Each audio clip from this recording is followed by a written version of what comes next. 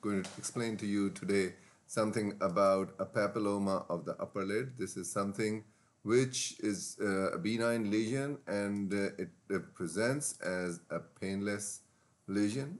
It will slowly be progressive. There's no loss of lashes around it, and in order to excise it, you'll just need to give local anesthetic. Xylocaine with adrenaline is preferable, and once you've given that, we've done that. A good way is to just use an artery clamp to crush the base, so that once you've done that, you're able to occlude the blood supply of that lesion. And once that is done, you can easily go in and excise the tumor.